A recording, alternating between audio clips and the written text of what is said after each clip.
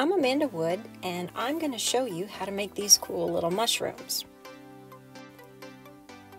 We made these things out of a new material called Pal Tiya Premium, and it's a concrete-like clay that you mix up like cookie dough, and when you apply it to a surface and let it set overnight and cure it in water for anywhere from 5 to 28 days, it is hard as rock.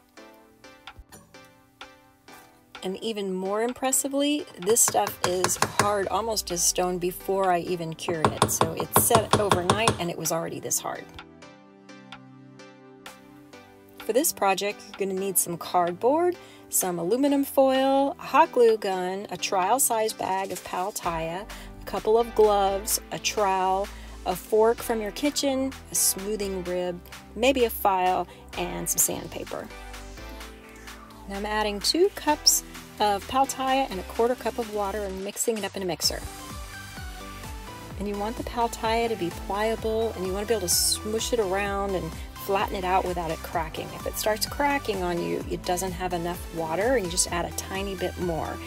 If it's sticking to everything and it's kind of runny and it's sticking to the bowl and the beater that you've got it in, or whatever you're mixing it up in, you know that you need to add a little bit more powder and remix it, because if it's too wet, for sure, it will not set properly and it'll feel like mud and it'll break apart like mud. So you want to be very careful with your mix. To form these mushroom caps, I just took a piece of cardboard and made kind of a cone shape. I cut out a circle and made a cone shape and wrapped it with tin foil and kind of patted up the tip to round it out. Just figured that's a pretty simple process that you can probably figure out on your own. We don't have to spend the video time to show you that. But I'm applying all of this Pal Tiya in sections. I've been flattening it out with my hands first and then applying the pieces, blending them together, and now I'm smoothing it with my trowel. And that little red rubber piece that you see to the left of the screen, that is a little rubber kidney or a pottery smoothing tool, and you can drag it across the surface. You want to lay it down as much as you can. You drag it across the surface and smooth it. So here we created the foundations for the stems. Pal Tiya likes to wrap around a shape with like tin foil that's been crumpled up to give it some texture. It's like scaffolding that holds the Pal Tiya in place. It likes to grip on things. It'll kind of slump down if it doesn't have something to grip to. So we made little wire forms with tin foil, and we're putting tin foil in there to really give it something to grab onto, and I used brass wires, old coat hangers, to form these. I've got some aluminum pieces in there. So we let this stuff set up overnight, and now that it's set up overnight, it's strong enough to take it out of the forms. So we're picking out the forms, and I'm using tools to pick it out, and you can kind of see where the tin foil has disintegrated with the chemical reaction to the Pal Tiya. So it kind of disintegrates that stuff in there. So sometimes you have to get a scrub brush to get the rest of the tin foil out. And we're picking and pulling and picking and pulling, and then it takes a little bit of work, but it comes out. So once it's all cleaned out, we're going to wet it down a little bit. And we're going to add some more Pal Tiya to the inside to cover up that ugly texture that was left by the tin foil. And rolling out some more Pal Tiya and just pressing it into place and smoothing it out.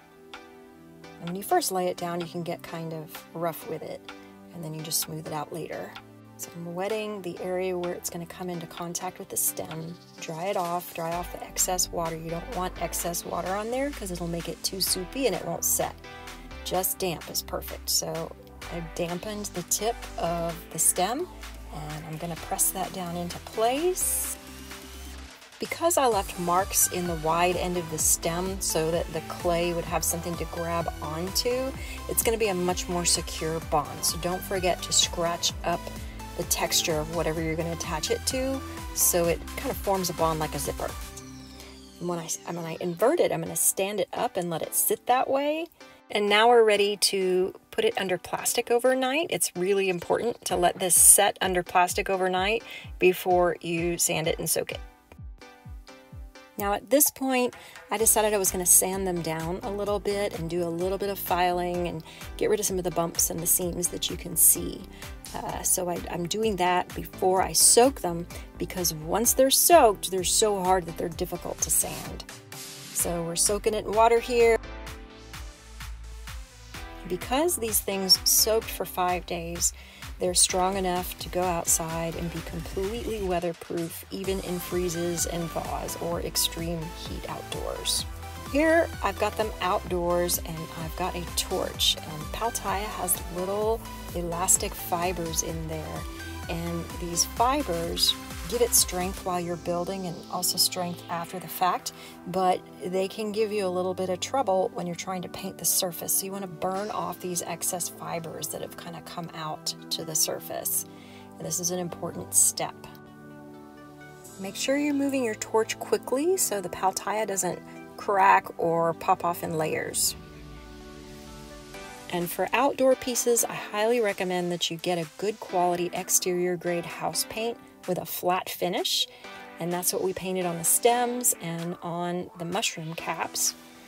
And now we're going to thin the paint down and airbrush some highlights around the edges so we get like a nice gradated coloring around the edges. It just kind of brings it to life a little bit more. And then once it was all finished and airbrushed the way we wanted, we painted little circles, little dots all over the tops of the mushroom caps to give it a nice, fun mushroom feel. We made little paper cuffs to keep the stems from getting paint on them. When you've got it where you want it, I highly recommend spraying it with a UV protective sealer for outdoor use.